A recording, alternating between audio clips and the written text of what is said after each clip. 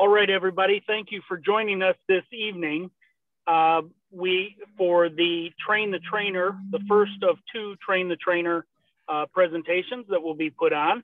One is expected to be put on next week, and you will receive an invite for that one as well. Before we get started here, please just make sure that your microphones are off and muted unless you're actually making a comment or asking a question. You can open up your mics in those cases. Also, I'll be monitoring the chat room as best as I can if anything were to be in there, I will share that with Jim as well. Before we get started, again, just want to thank you for taking the time to be here today and all of the rest of these presentations for Officiate Michigan Day. I'm going to hand it over to Jim Demarest, the presenter for tonight's presentation. Well, thank you very much, Brent. If anyone has, I'll go to someone on the screen. Marcy, you can hear me? Okay, then I'm doing something right. Again, a reminder: if you're not going to want to be heard, keep your microphone off.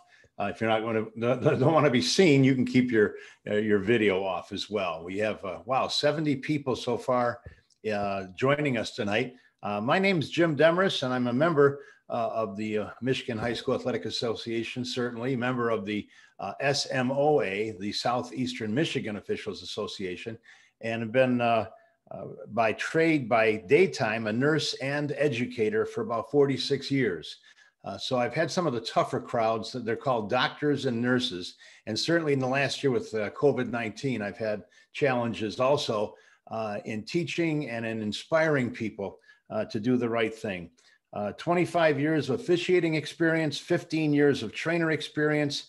I hold the title of the most annoying award to the officials who don't want to do a pregame prior to a basketball game.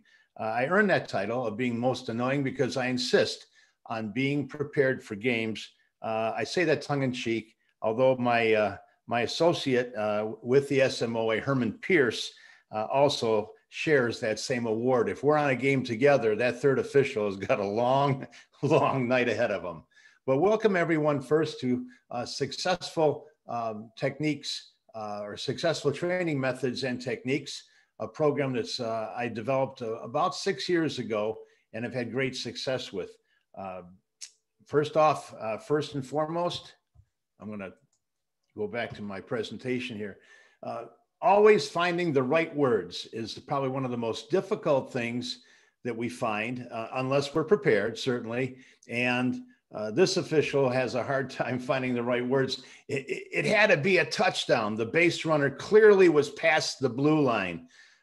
Sometimes it feels like words like this leave our mouth and it's like, what did I just say? How did this ever happen? So we're going to try to get you into a spot tonight where you can use words that are most appropriate and show you how to get to that point. You have an audience of certainly of coaches, of players, game administrators, fellow officials.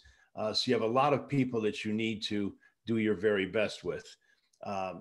First and foremost, I always ask everyone, you've assumed a very tough role as a trainer, some for one sport, some for multi-sports. But what is actually a trainer and what is your role as a trainer? I came up with a definition. The trainer is someone who inspires and motivates another person to learn. And that's basically really the gist of our presentation today is you have a role to inspire and motivate another person to learn. Why be a trainer for MHSAA? Well, certainly you must have a passion for the sport or the sports. I know I look at the schedule of trainers, and many of you have a lot going on. Some have multiple sports. Some have multiple associations that you're involved with. You may want to give back as a trainer, paying forward the knowledge you've received from officials before you. You may desire to be a mentor, which a lot of officials have done successfully, and improve your own skills and abilities at the same time. Humility plays a huge part in learning, and I'm a firm believer that if you are able to admit your mistakes quickly and emphatically, that you'll learn from any experience that you have.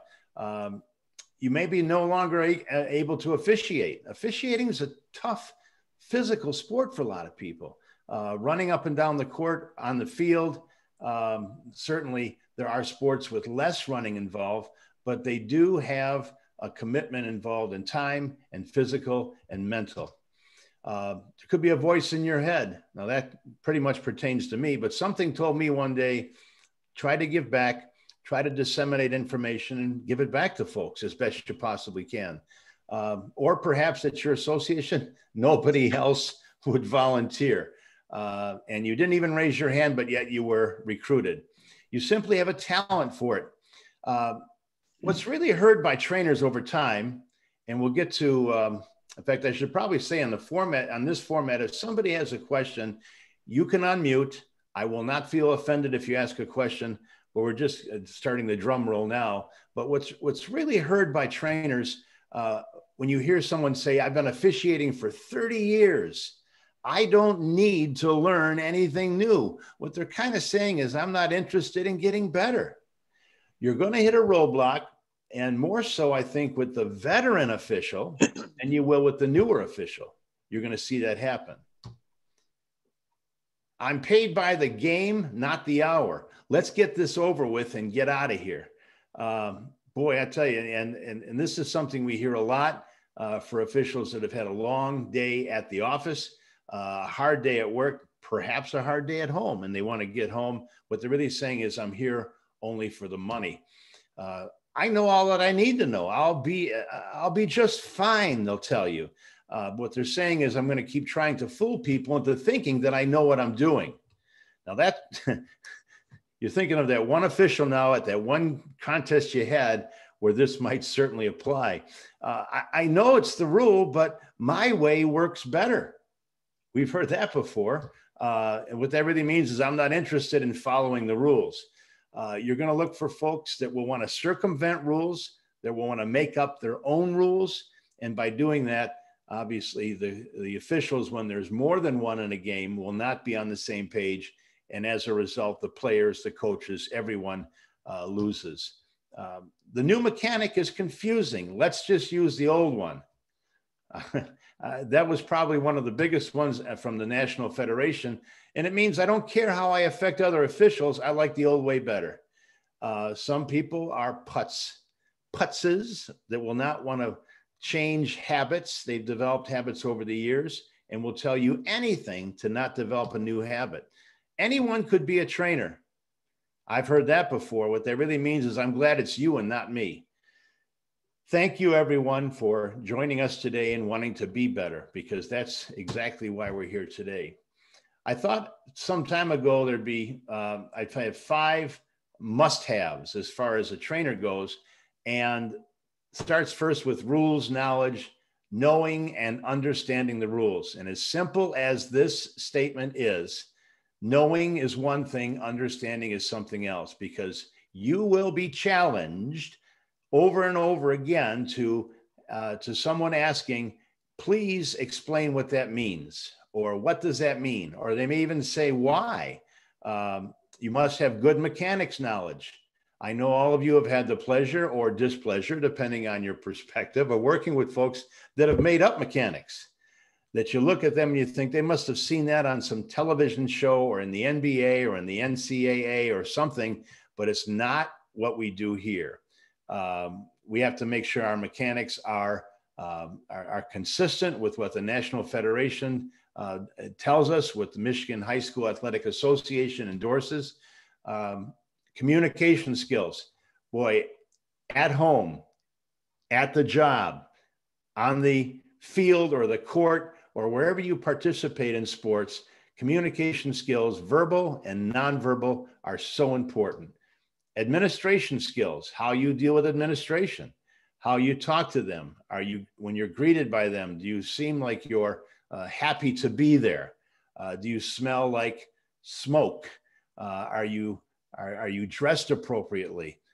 These are things I've heard other officials, assigners, in fact, at associations say, your first presentation or the way you come into a facility or onto a field is the way you're going to be remembered. And lastly, your people skills. And I hope to gather information or ideas from others today when we get to our exercise part on hearing things on how people skills have helped you. What tricks, if you would, if I could use the word tricks, you've used before. What little things you've practiced in the mirror at home, things you practiced on others, things that are surefire ways to win over a coach or an argument. Well, getting it right from the start about being unsure, puzzled, confused, etc. I always start my answers to any coach, any player, any official with these two words: by rule. And I know I saw Steve Youngblood come on a few minutes ago, and Steve knows I've been ringing these two words out for years as a trainer, but that's a little plug for Steve Youngblood. But by rule, if anybody says, why was that a legal move? Why did that goal count? Why was the net involved here and not there? You go through a rapid process of putting an answer together for the coach, and then you start out with by rule. If it's by rule, it cannot be argued. Mark Ewell used to say, and I'm sure Brent does now, that most of the phone calls they come in on Monday morning after the Friday night contest don't start with you won't believe I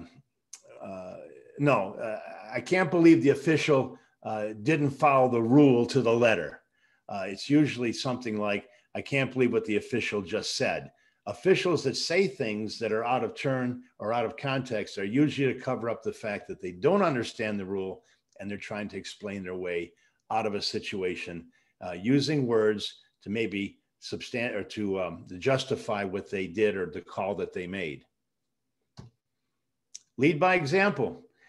As a trainer, I think a lot of the trainers still have the T that they wear on their sleeve, or people know that you're a trainer. They're going to watch you. They're going to watch what you do. They're going to listen to what you say. And if you're doing the right thing, it's always nice for them to come back at a later date and say to someone, yeah, because Jim said so, or because Marcy said so, or Chuck said so, or Gino said so. And Gino, I know that you've had many camps and clinics. You have to set an example from the minute you get out of your car. Sorry to put you on the spot, Gino. I saw you were on the screen, so I had to recognize you. But leading by example is so very important. Now, ask yourself this question as we get into our exercises. Do you compliment or do you contradict MHSAA and National Federation of High Schools? I'm pretty darn confident you're going to say, I compliment it. I only use National Federation and MHSAA approved rules and mechanics. It's on the recording when you call the state office. You know, the only rules for interpretation are the ones that are followed. It'll tell you each time you call. And when there's a problem to be solved, they're going to look at the rule. They're going to look at what is approved and what is right. And that will always be your guidepost. So back to those two words, always start with by rule and always stick to a rule. If you can't, it's okay to say, Coach, let me look it up. Let's talk about it at halftime, whatever the case would be, and I'll get an answer back to you. Just make sure that you do. One of my more favorite moments, there's the T on the sleeve. I don't know if anyone still wears a T on the sleeve, but that's back when I guess I was looking younger and better and more agile on the court. But earning your stripes is something we do every day, whether it's as a trainer or as a basketball official or a volleyball official, swimming, track and field. We have all officials represented today. My heart is closest to basketball, and I've made it a pledge to kind of draw myself away a little bit today and remember that we have a lot of sports being represented today and a lot of trainers as well. Trainer support comes in a number of different ways. The MHSAA library is one way. Online, the information is endless. The online courses are endless. The sportsmanship summits are endless. Be the referee, the audio and visual files where you have clips of certain sporting events showing you ways that you can look at plays differently, that you can dissect different things, think about them, and be prepared for your next game. The online rules meeting, and those are with exams or quizzes rather along the way. Those are a very good way too to keep up on the rules. And I was going to mention this year that they did change the rule that all regular season contests for both varsity and sub-varsity, you must attend a rules meeting or take the rules meeting online. So that means that if you intend on doing varsity games or know somebody that intends on doing a varsity or sub-varsity in high school, that they do take the online rules meeting seriously. Online exams, everyone's favorite, I'm sure. We've gone from, I know the people that have written these tests, some of them are very discouraging to some officials. They struggle through them.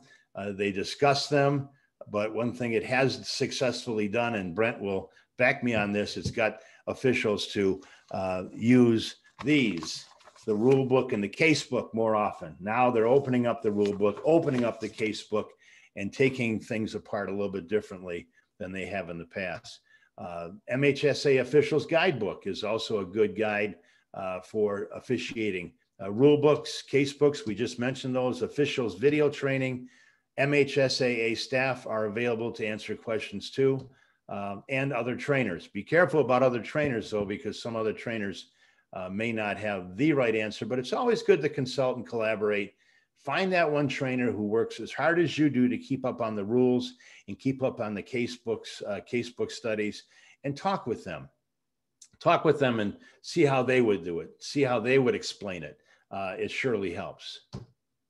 And starting with training. So as a trainer, as we get started and we get a group full of people, this is something that we've all gotten involved with right out of the gate.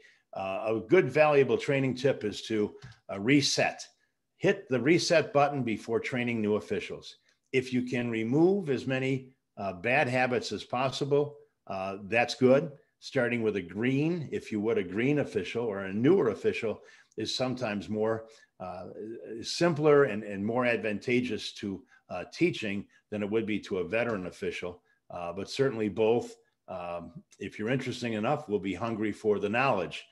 Remove corrupt files, old habits, college mechanics, AAU, Parks and Rec League mentality, the grab and go philosophies.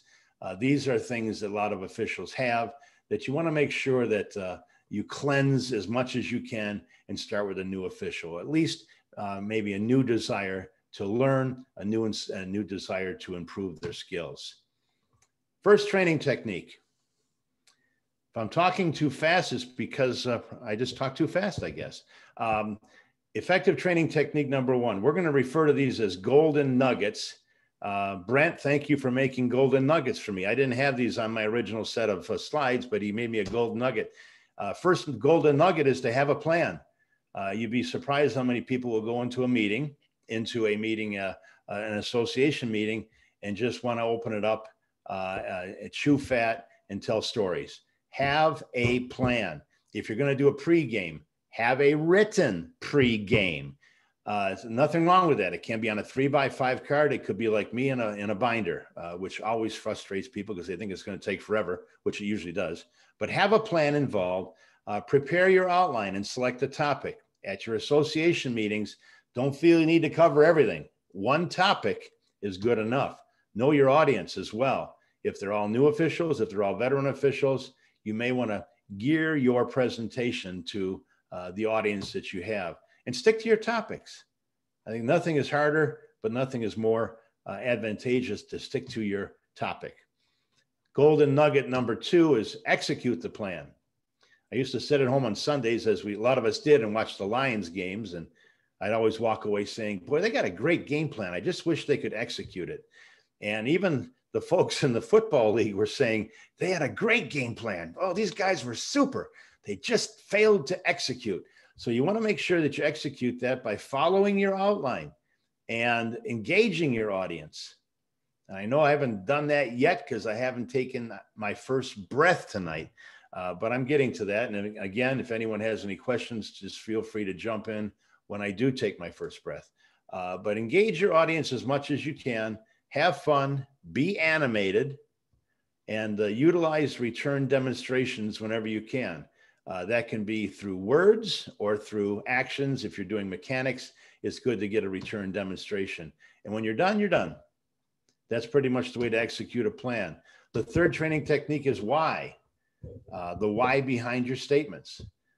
To say why something is the way it is always helps. When you're a child and mom or dad says, do this or do that, or they ask a junior or the child to do something, the first question they always ask is why. They want to know why. So be able to substantiate whatever you say with a why behind any statement you make. Turning mystery into meaning, that's when you turn the mystery into meaning, is when you tell somebody why. Provide rationale. That's tougher to do, but if you can say the reason we have that rule in the rule book is because it stops this from happening, or it was precipitated by something that's happened over years, people start to get a clearer understanding. And then demonstrate. Okay, I want to take a breath now because I'm going to hyperventilate soon, but does anyone have any questions at this point? If you don't, that's okay. If not, questions. I have a question. Yes. On your last slide said return. I can't remember what it was, but I wasn't sure I understood that clearly. Utilize return demonstration. Return demonstration is something that I've used in the medical business, but what it means to me is to encourage, maybe would have been a more appropriate word. Encourage return demonstrations. When you say or give or illustrate a plan and discuss it, to have feedback include discussion where you know you are being understood. Demonstrations would refer to strictly to the mechanical part. So if you're showing people how to maybe call a foul or to signal for a touchdown or to signal a violation, that you would have them do that maybe as a group, maybe singularly, but that's the return demonstration I was talking about. Good question. I will change that slide. I can guarantee it. All right. Serving the why burger. This is a fun thing to nail down how important it is to tell people why. Not just to give them a rule, not just to say it's a great idea because, but to serve a why burger. And the why burger looks something like this. That looks awfully good. It's when you have, I'm going to move my screen here because I can't see a couple things. A fact that you present would be, let's say, when you arrive at the gym, you should always look professional. That could be a fact that we probably can't argue, a fact that we've probably seen not followed every time, but it's a good fact to go with. The next would be the benefit. The benefit of doing that is you present yourself in a very professional manner. So what I've actually done is say is not just set a fact. Facts almost sound like demands sometimes. They almost sound like rules, and they're very stuffy and sometimes get a negative response. If you give the benefit or the rationale, that's what makes a big difference. Now, the nail down to this, all this is, you do want to look professional, don't you?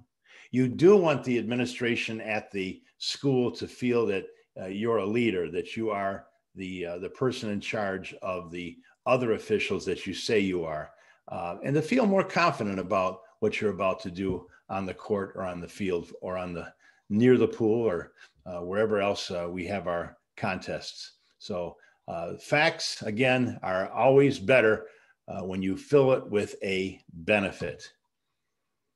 Exercise 1.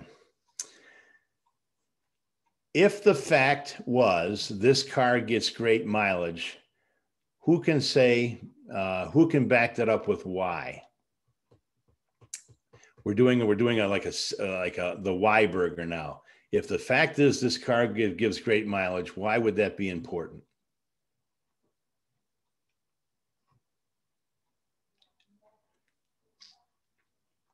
I usually count to 5, and if nobody says anything, I'll throw the first one up there. It saves money at the gas pump. That would be a why. So getting good gas mileage, if somebody said, well, so what? What difference does that make? Why is getting good gas mileage important? It saves money at the gas pump. It's better and healthier for the environment. Obviously, if it's burning less fuel, it's better for the environment. The car has better resale value if we have, if it gets great mileage. At least today, statistics are showing the gas guzzlers don't get as good of a resale value as you would imagine. How about this one? This be an easier one. It makes sense to wear your seatbelt.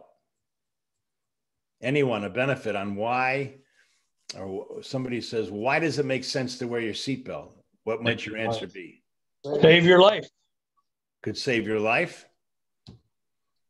I don't know how well Jim drives. I've actually slowed down. It's hard to believe that, but I've slowed down and figure, what's the hurry? I'm not in a hurry to get anywhere except my destination. It saves lives. Certainly. That's a good one. Anybody else? It is the law. It's the law. It saves lives. Don't get a ticket. Yeah, violation is a $65 ticket or a fine. I think I checked online. It was $65 last time I checked, but depending on where you're speeding and how fast I'm sorry, depending on where you're caught, might make a difference of $10. And not wearing a seatbelt could involve, obviously it saves lives, but could involve you being in some terrible, having injuries as a result of the accident, or causing injuries to another car, or being involved in litigation forever and ever and ever. But that's one of the things that in an exercise, you want to say, here's a fact, I'm going to back it up with a benefit. So what's working for you? In the MHSAA and trainers that they've spoken with, we've had different suggestions come in. One of them was ask the expert. We've had emails go out from the association. As trainers, you should have an email address for all of your folks in your association and be able to welcome any questions about rules. I think it's kind of scary at first to make that offer because you may think hundreds may come in, but if 1 or 2 a week come in, that's about the average. And it gives you an opportunity to hone your own skills and look up information regarding questions they may have about situations that have happened. And 9 times out of 10, it's going to be a situation that's happened to them. PowerPoints, whiteboards, and videos. I prepare a PowerPoint for every presentation I have at our association meetings. Ideally, a PowerPoint presentation should be 12 slides. That's what all the experts say. I sometimes get up to 20, depending on how many graphics I have, but you don't need a whole lot, just enough to keep you on track with enough bullet points that you can present. Conducting clinics, lectures, and demonstrations. Can anyone speak to their success in conducting a clinic recently, or has perhaps a camp scheduled this year? Anyone? How do you anticipate the response being this year? Are we still talking about mask mandates? Are people still being squeamish about getting back, or I should say being safe about getting back? There's a lot of, obviously, a lot of controversy, a lot of conversation. I always say, if you want to start a conversation, walk into a room today and say, so who hasn't been vaccinated? That'll get a conversation started. But rather than do that, make sure you prepare well for your clinics and let everyone know what you're going to be covering at that clinic, because that's important too. Sports blogs and websites. Hey, real quick, Jim. Yes. Is Mark Howells on? If you are, can you give a little bit of feedback as to how your participation numbers were for your volleyball clinic that occurred?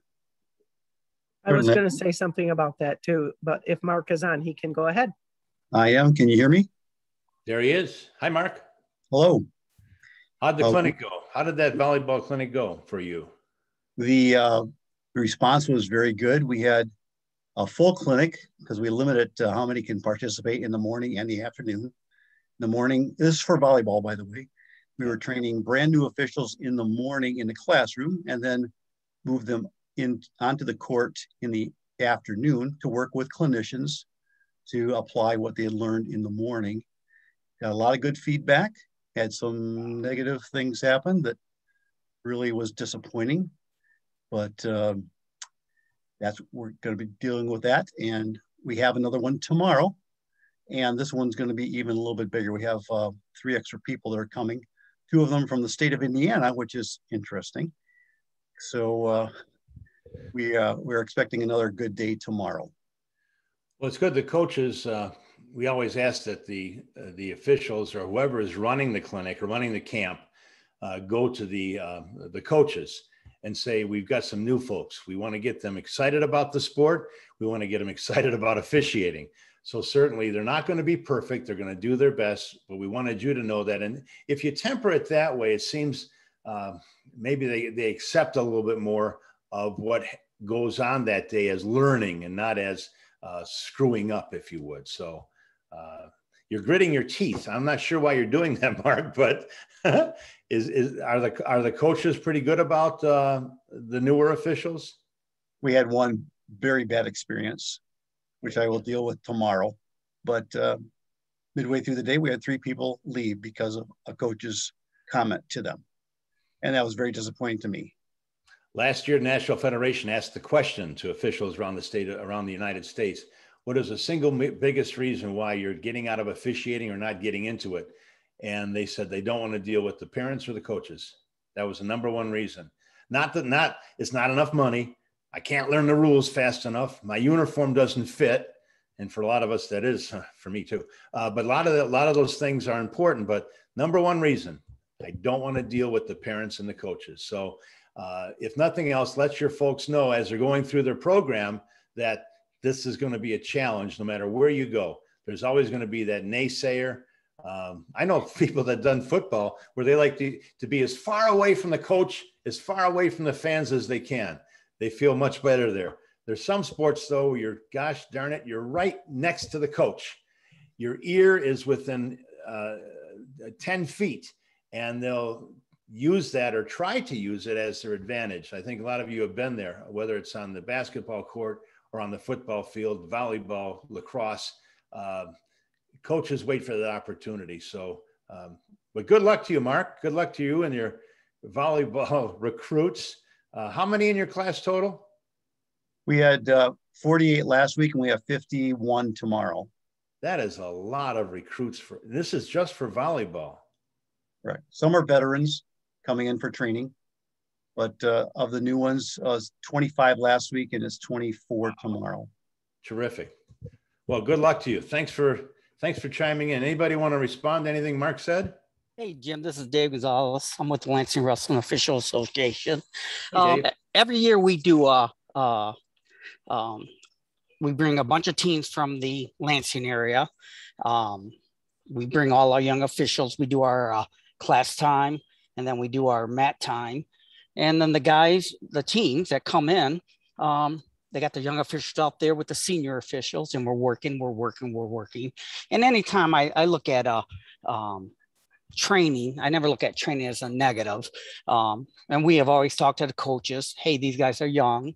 Let them learn. We're out there with senior officials. We're correcting as we go because you're not going to win a state title December 1st. But we have had tremendous success with that. And we got a lot of good young officials. And I just think the key is, obviously, with anything in life, whether it's sports or life, communication. Coaches, these guys are new. We want to keep them. And the biggest thing has been these young kids go out for a JV match, and the coaches who are trying to get into the JV Hall of Fame are tearing these kids apart. And the kids is like, hey, this ain't worth it. I'm going home. So we've been trying to work with the coaches, and we've had a lot of success. But at the same breath, you got a lot of the my way officials, and that's you got a lot of high school wrestlers going to that. My main concern is, hey,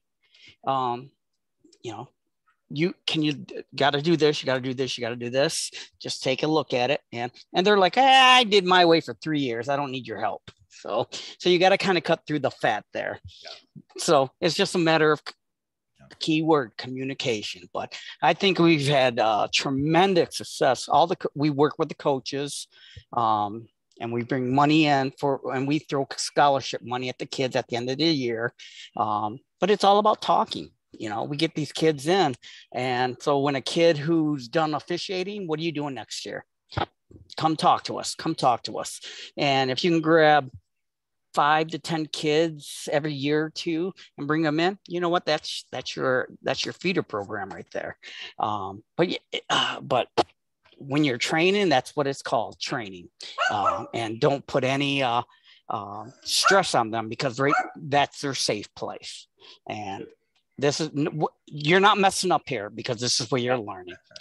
Got a happy dog. I hear that. Oh my, yeah. Well, he's guarding me from the Amazon driver, by the way. Apparently agrees with you. But Dave makes a really, really good point, and you're going to have some pushback. You're going to have some resistance from the older officials, because it's hard to change habit. I mean, complacency sets in, and it's hard to change habit. But one thing as trainers we can draw from this, and from Dave's experience, and from all the experience of folks that have had clinics and camps, is you have to practice patience. You have to do a lot of encouraging, a lot of running back and forth, a lot of shadowing, a lot of encouragement, trying to choose your words very carefully. Not, well, yeah, screwed up again, you made the wrong call, but you did good here, you did good there. And if you work a little bit harder on this part and that part, you'll continue to improve. And say words that are important, because that is, for a lot of the folks coming to your camps and clinics, a very traumatic time. So in your sports blogs or websites that you visit, take all that in consideration. Newsletters, we're back to our slides, or emailgrams. If you find something that's good, I've had a couple things published. I know a lot of officials around the state have put together a lot of things that they've presented to the state, and they've been published as well. Those are good, because those are things that you've taken a lot of time and a lot of thought, and they've made it available to other officials as well. Jim, yes. I'm Walter. I'm work out of the USA chapter. I'm a baseball umpire. Last year we were going to implement something, and of course the wheels all fell off, but I moved up here from Texas, where I was also a trainer. And one of the things we did was, in our meetings, we brought in a coach or two that was well respected, not some, wild guy. And we had them address our group of officials and tell us, what are your expectations from an official? What do you want to see when that official's out there? And every sport being different, but basically it was nice to hear what, quote, the other side had to say. We think we know it, but if you bring in the coaches, one of the consistent things for us out of every coach we ever brought in was being in the right position. Yep. That's just an example, but I just thought I'd throw that in, what's working. We're going to try it again this year for the first time up here, bring in a couple of the well-respected baseball coaches and say, give us your input. Thank you for letting me speak.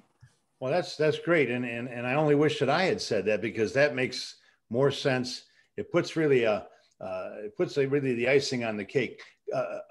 The coaches never misunderstand hustle. I saw that written once in a periodical, where they never misunderstand hustle in getting there, being in the right spot to make the right call. And for a lot of officials, that is the single biggest thing that they can work on, is knowing the rules, understanding the rules, and being in the right spot to make the right call. If you can do all those things and hustle to the spot, I think a lot of the coaches are going to say exactly what Walter points out. Nice job. I've had coaches say some things that I carry now 15, 20 years later, one little one-liner. And it was a compliment, maybe left-handed, but a good compliment that means a lot when you work hard, whether it's on the court, on the field, or just explaining something in a way that very few officials can. So as trainers, we should always encourage that, to practice, to get lines, to use what works and share it with your fellow officials.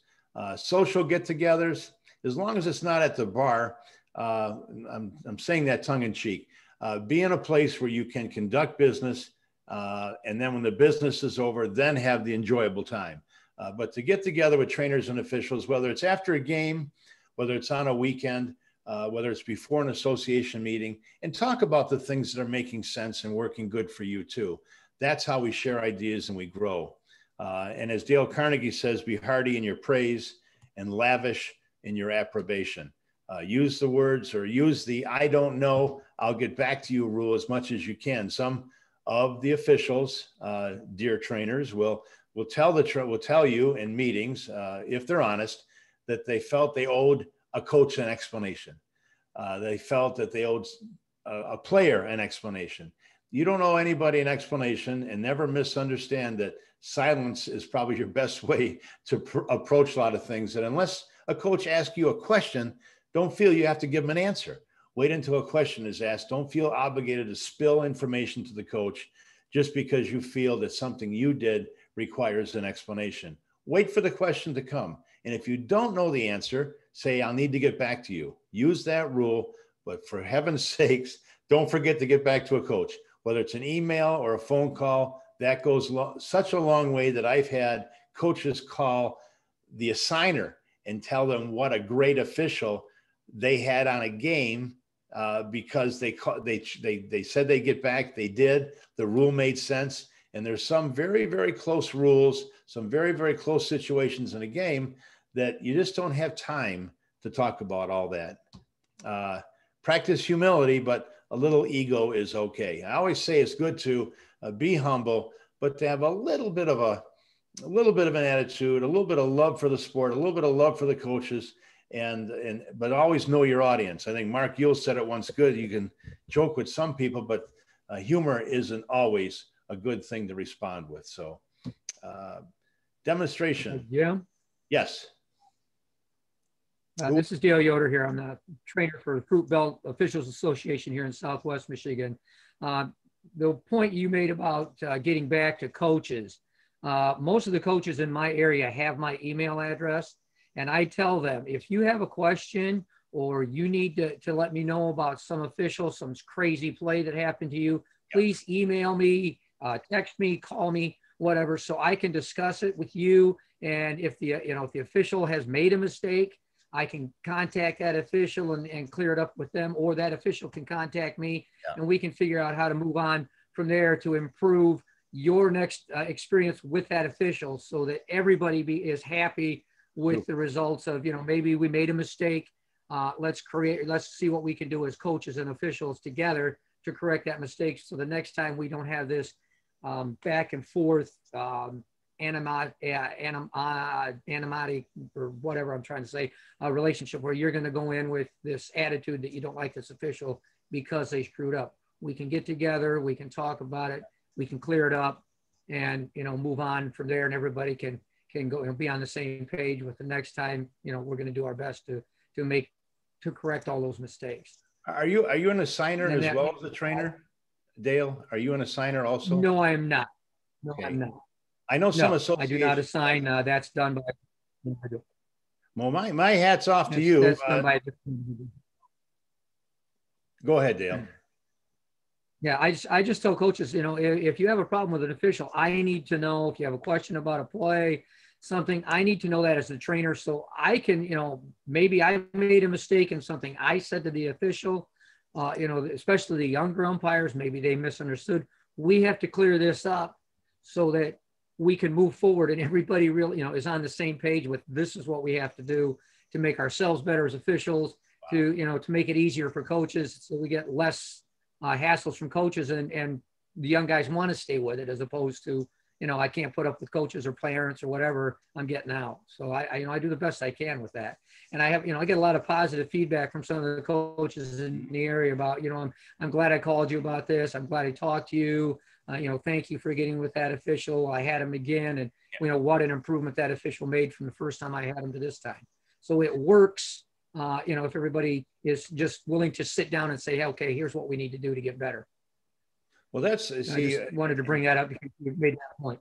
No, Dale makes a good point. Dale, as a trainer, has gone over and above what a lot of trainers have done, although the invitation, I'm sure, is open to other trainers. Assigners, a lot of times, get a lot of the phone calls. The assigners that I work with want to know right out of the gate, if something happens, you better get on the phone, because if your phone call gets there before the school's call gets there, you're probably innocent. If it comes after the school's call, you're probably guilty.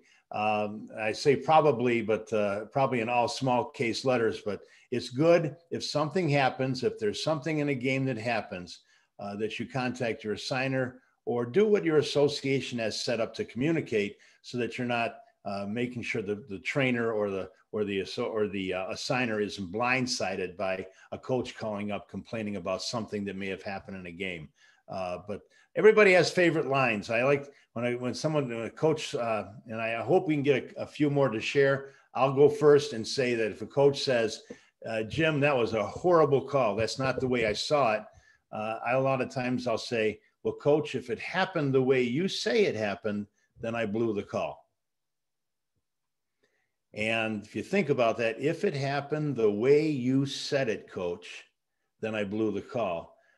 Shows a little bit of humility, a little bit of my ego, but at the same time, it gives the coach at least the feeling that if it happened that way, then you blew the call. Or just simply say, I kicked it. I kicked it. I blew it. You'd be surprised how many coaches say thank you and the game moves on. So anyone else have any favorite one-liners that they may share with their association as a trainer to say if a coach to diffuse that? Anyone in our group? Well, you guys are good. I'll tell you what, you are good.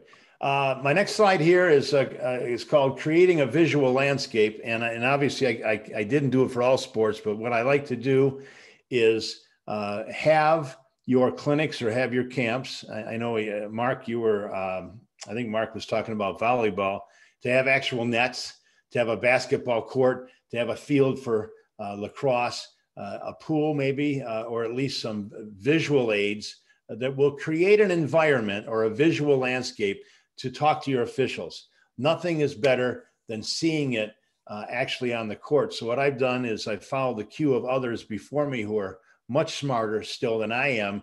And I've taken newspapers and we created a primary area of coverage for basketball. On the court, you can say it's there, it's there, it's there, but we put the newspapers down in a way where we can work with 2-person and 3-person officiating, creating our own visual landscape. So when the players are out there learning their areas of coverage and where their eyes should be looking or not looking, the visual landscape is one thing we've done, which works out very well. What we've done now is I'm sorry, go ahead. Jim, I was going to say that Bruce made a comment to your last slide of something that one-liners that you might say. He says, I understand what you're saying, coach. Often helps, affirm with a head nod, just for them to understand that you are listening. Yeah. Yeah, some people feel compelled, don't you, sometimes when they're saying something that you need to respond. And sometimes a coach, all they want to do is be heard. Again, you do not have to answer a question unless there's a question that's asked. So why feel compelled you have to say something? Less said, more said. And in many cases, the less you say, the more you say. So it's good to listen. Just a head nod, that's a good point to make. You've said nothing by giving a head nod, letting the coach know that you've heard what they have to say. I will get next to a coach side to side, not face to face. I'll put my hand up and I'll say, what you got, coach? What are you seeing out there? What's going on? And have the coach say, and then just nod and then move right on. Just being heard is very, very important. You'd be surprised how many officials will not provide an ear to a coach. Now, someone out there saying right now, but you can't do that every time. And you're absolutely right. Coaches will grill you. Coaches will ride you, and they'll look for an opportunity. They'll scream across the field, scream across the court at you. I will approach them when the opportunity exists, and I will say, Coach, I would never address you from across the field or across the court. Please do not address me. If you have something to say, let's discuss it at the appropriate time. And you have to sometimes put things in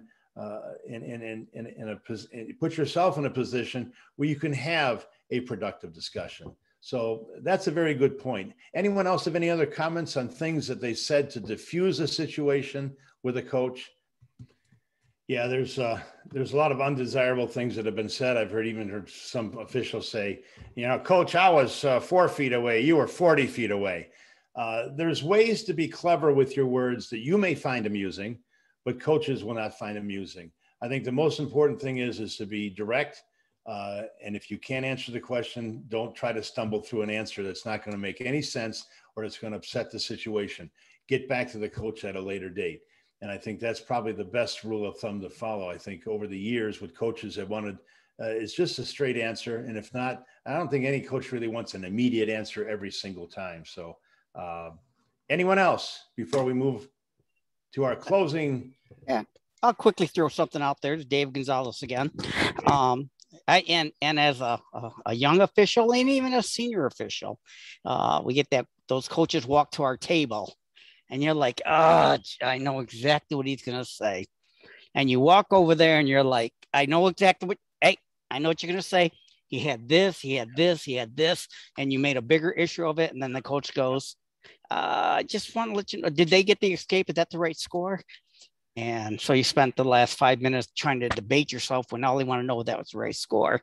So I tell the younger officials, guys, when you see the coach, open your ears, not your mouth, and listen, and then deal with it. But it's because a lot of times those coaches, like I said, we don't have an emotional agenda in the match or the game or whatever. The coaches do. I've been told time and time again, coaches are in there, they're sweating, they're doing this, they're doing that, they're living. So when the coach gets upset, bear in mind, that is like his son or daughter out there. So go out there, listen, and don't anticipate, because like I said, as a young official, as a senior official, I kind of jumped the gun. And then, the coach is, so listen first, listen with your ears, not your mouth. So, and that's what I tell all my young officials. So. Well, I appreciate that, Dave. And before we turn it over to Brent, I think Brent's back on. One more comment I wanted to make about those of you that officiate with one or more partners, one or more on a crew, or more than one rather on a crew, where the coach will pull you aside and try to get you to be his or her ally by saying, what's John or what's Mary doing out there? What kind of call was that? And they'll challenge you because they feel maybe comfortable talking to you or feel that you're going to give them the answer that they want. My answer has always been, Coach John got a good look at it. He was right there. He got a good look at it. And sometimes you have to remember, you're a crew. You're not independent of the people on your crew. You're part of a crew, and you should be supporting each other. Talk about it at the end of the quarter if necessary. Talk about it at halftime and after the game, whenever it's necessary, but always talk about it, and don't be afraid to admit when you've made a mistake. As Dale Carnegie says, quickly and emphatically, you'll win more praise from coaches than anything else. But above all, be good trainers, continue to work hard, know that you've got a tough job that, quite frankly, a lot of people will not embrace as much as you have, and keep disseminating the information that you get and having fun in the process doing it. I'm going to turn over to Brent. Brent, if you're there. I am. Thank you, Jim, and all of you in attendance for tonight. Appreciate the participation and interaction. The discussion was good, and the presentation was well done. Thank you, Jim. Remember, folks, this is being recorded. It will be released to everyone on July 31st. In addition to this, we will have another Train the Trainer event for all trainers of all sports. It will talk about training in this new virtual world that we often find ourselves in. So I encourage you to keep your eyes open for that link that will be sent out soon for next week sometime. And just like this meeting, it will be recorded as well, but we always do like to have folks on the live meeting to have this kind of discussion and good interaction.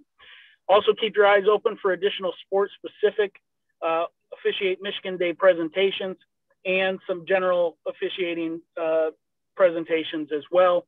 Thank you again for joining us tonight. Thank you, Jim. Everyone, have a good night and a great season. Thank you much. Appreciate it. Nice job, Jim.